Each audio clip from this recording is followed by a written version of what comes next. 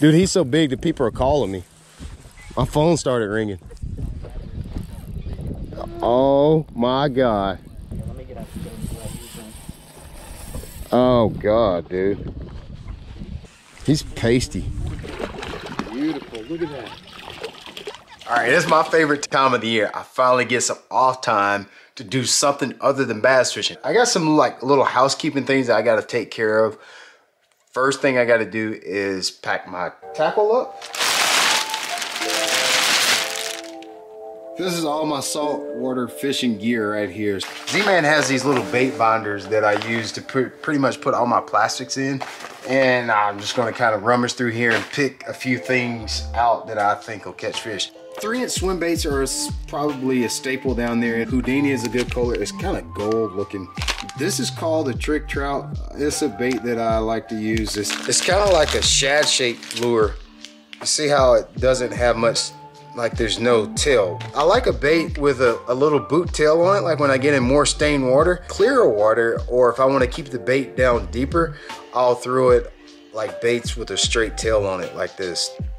You probably wouldn't believe it, but Ned rigged baits work really good for saltwater. I really like to have pinks because the pinks look like shrimp baits. Probably the most important part. Lots of jig head, 3/16 ounce with a 1 or 2/0 hook. Maybe it's a 2/0 hook, a smaller hook, so it works really good with the 3-inch minnows. All right, secondly, it's quite a bit of a haul for me to get to the coastal parts of South Carolina. It's like 4 hours. So I like to make sure I got everything nice and tight on the boat and the trailer and the truck, so I don't have any issues when I'm going to the coast, because it's about 4-hour drive. I think it's like 200 miles. So now with that being said, this video and the next video that I'll film down at the low country of South Carolina is sponsored by Progressive. So here in South Carolina, you don't necessarily have to have boater's insurance, but I think it's a good idea to carry boat insurance. There's a lot of risk involved in not having boat insurance. In the event that another boater runs into me, in the event that something happens and God forbid I run into another boater, lawsuits, if something like that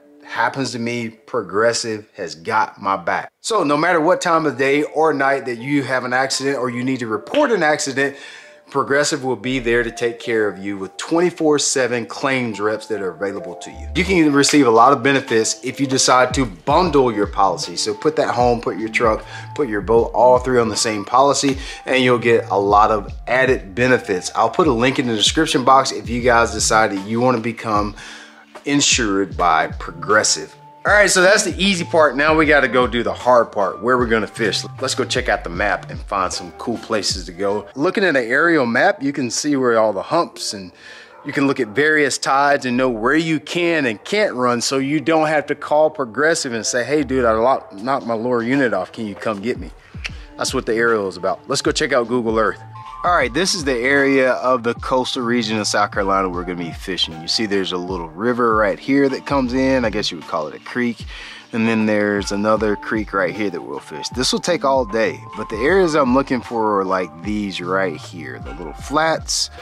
I'm also looking for, let's zoom in, these little turns, docks and turns. This makes it feel a lot like bass fishing. Docks and turns always produce fish, and it always helps when you have a dock and a turn like this with a little creek connected to it. If I have a dock and a turn, that's a plus. If I have a dock with a little creek like what you see right here, pretty in close proximity, that always makes it a high percentage area because the fish go in the creeks, they come back out on the docks in low tide, and then they go back in the creeks on high tide. So let's scroll around here and look around. There's another dock and a turn. That's a high percentage area, but you see the creek that's right beside it. That makes that dock a high percentage area. And if you look around, there's a little pothole within the creek, so at low tide those fish can stay right there too. So I like this place. We're definitely gonna fish this one.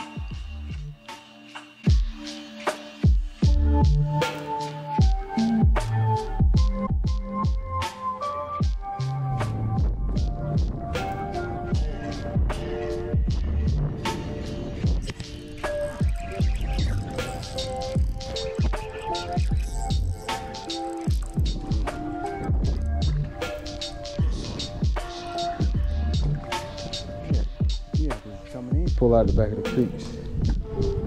Ain't not a single one of them suckers measured.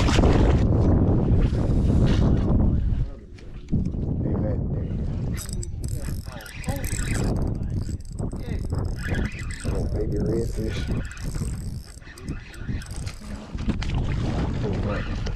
I like to pull him up. I don't think he'd make a measure either.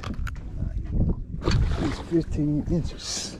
He just said it wasn't worth the shit. Got it on that corner.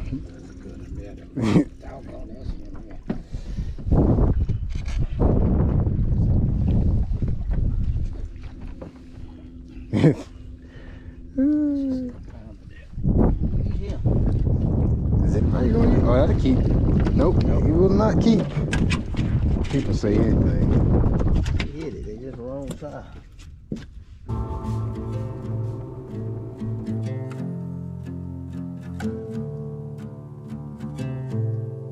All right, now this area right here is super important. You can see this is the main river right here. Now let me zoom in, I'll show you. There's a dock right here, close proximity to the ocean. I like to fish places like this on incoming tide. It's gonna have a heavy current in this area right here, so those fish and the bait is always gonna wash to that dock. Now let's scroll back in the creek. You can see this is a flat. All right, this is a hot spot. That's an oyster bar right there. Definitely a spot that I want to fish right there is an oyster bar on a flat connected to a creek. So those fish will come and congregate on low tide at this little oyster bar, and then they'll go back in this creek when the tide comes back up. That's definitely a place I want to fish right there for sure. Careful, I don't know how shallow it's going to be right here. It's up there. You see that them 3 posts just out of the water? Them the ones that's usually good. Yeah, it's coming up fast. Just see if we can get back there. You might not be able to, but if we can, you still want to try to get back there. The tide's still way out. The water's coming this way on incoming. You just sit here on this side and they come through, and I can hold us on this pole right here once you get it. I think you got it. Yeah, you got it. Trout. Trout. Wait, look, you see? Yeah. I need to grab something because you don't want to get too close, and then you're gonna spook because it's so shallow. Because you don't want them to hear all of that right there. Anything to keep us from running the trolling motor real fast is probably the best. It might turn south. I think the back end gonna kick around, but it don't matter. As long as we ain't going back up in there. That's all you want. Hey, look at that. You got it? Yeah. That's him out. Come out like a devil. I can't believe he come out. I don't think so. They've been little all everywhere. I thought we just had a small area. Oh, he got off. They threw it in there and they took him. He threw it in there and they took him. He gonna take you to them pylons, ain't it? That's the, he might measure. Yeah, he'll measure. Yeah, I think that one's fine.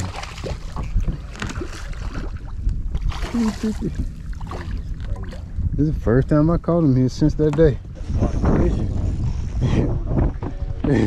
What is that, a big one? Yes, yeah, it's a fish. I just don't know how big he is. Yeah, it is a fish. Oh, it's a flounder. That's a keeper. That's a keeper flounder. Oh my God, that's a keeper flounder. That's a big one. That's a big flounder. We got. I'm gonna get the net out on that. I want to eat that sucker. If you don't eat him, I'm gonna eat him. That's a big flounder. Oh my God, that's a big flounder. That's a big flounder. Look, he been ate by, dolphin tried to get it. Whoa, Daddy, that's a big one. God dang. Dude, that thing is huge. Should rest right up beside it. I just want to make a couple casts now. I think we ought to go to the next spot.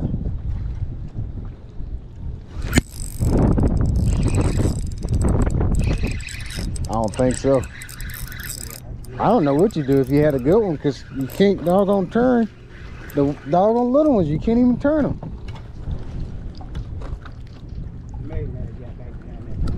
Yeah. You can't even turn that size. You hit him and it feel like you hung.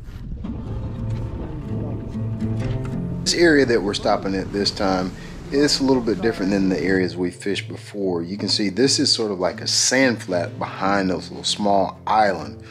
Now, what's important about this place is these fish have a lot going on here. There's a sand flat that they obviously can use, but there's docks. There's docks here that they can kind of transition from the flat to the docks on low tide, back to the flats when the tide comes back in. So it's just a hot spot. There's a lot of stuff that these fish about can this use. point. Let's just see if it's muddy. If it ain't muddy, fish it. But if it's muddy, you might as well go home. Might be dirty. You can just try it 5-10 minutes. Right behind that boat's what's good. Kind of stuff Brad love to do. We love to play.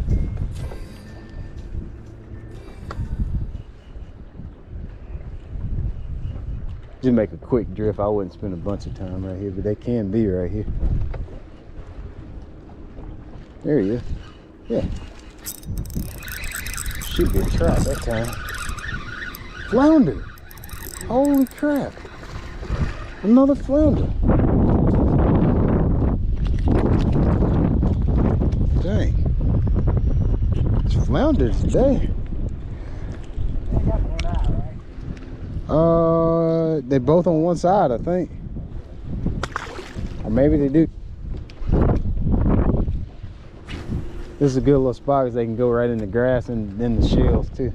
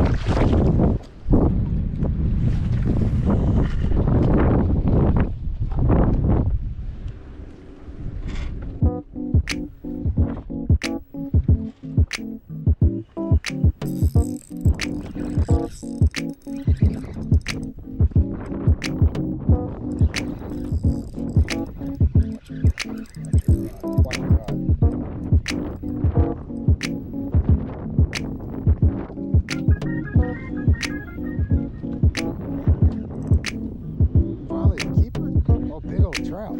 Holy crap, what a trout. What a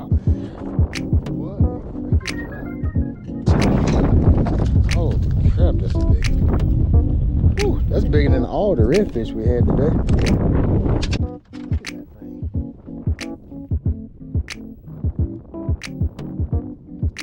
It's probably a little horsey.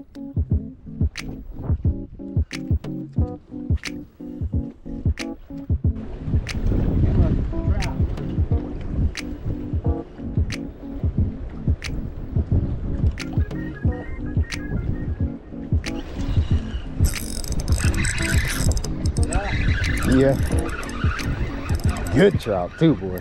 Trout bigger than the doggone redfish. Woo! God, that's a good. They keep opening the live well back up, baby. Why you open the live well so quick? That's a big in there, dude.